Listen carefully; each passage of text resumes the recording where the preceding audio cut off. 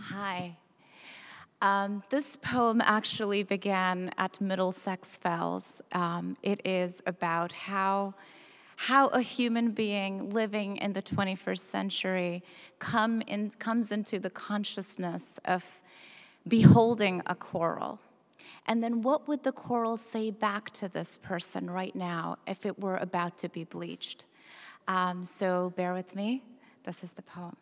It's called Falling from the Fells into the Reef, the Cry of the Coral. I had seen it before as I had seen a blue morpho gorging on marigold sap, its body a horizon on solar pleats. The Middlesex Fells were an acoustic current so thick that I voice noted the hum.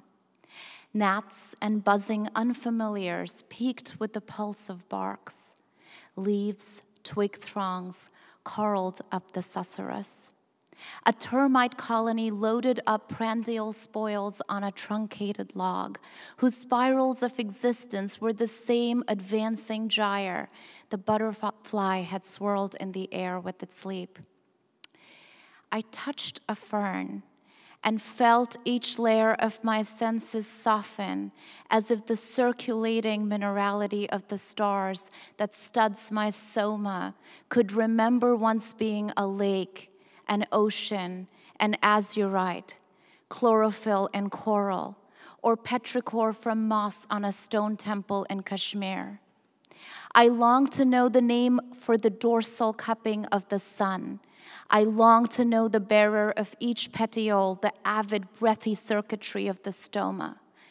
I knew just then, deep in my bones, that the nouns of things had to be re-enchanted into incantation, inscription, memory. We need to begin to relearn the names of things we are. These hieroglyphs of ancient moss forged from stars that died even as we saw them alive. What would each polyp of a coral say to me now, with its tentacular mouth, if I could hear its voice, if its language was my own? But its language is my own, not apart from me, but a part of me. It's swirling in its own elegy. The currents seem to say, I am turning white from your desire. I am the sacrifice for your life's heat. If cohesion is the means by which memory moves forward, you are dimming me into the dark beyond recall. I want you to know membranes of my algal soul where fabric becomes filament and sparks into fire. I want you to know each layer of this flaming incense and go deep within your cruelties that I light to burn off. I want you to know me not as a bleached tomb, nor as an ancient ruin beneath a blackening blue that gives you an inkling of my primordial colors.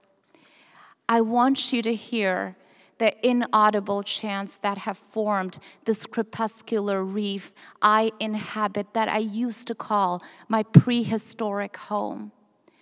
I want you to know I have already mourned our deaths, yours and mine, and how my survival is how I bear myself to love's human anvil until I have borne every pain the hammer and the hammered can know, just so I can sink into or soar toward that blank film of neither ice nor water, nor vapor nor air, but that pellucid sail of consciousness, pre-thinking, pure, where nothing can unweave my thread into eternity so much that it is woven by all and remains undeterred beneath all galactic buzzes of your motion. Do you know me? I ask. Do you know me? You reply. The spirals of our thumbs touch and we jolt apart as if being there was just enough. I'm speeding into the light. I hope you will catch me. There is a fountain here in my blanched cemetery. I want you to see it. I call your name. I call you by your name and find you imaged in my eyes. I want to be spectral, not a specter. Save me from yourself.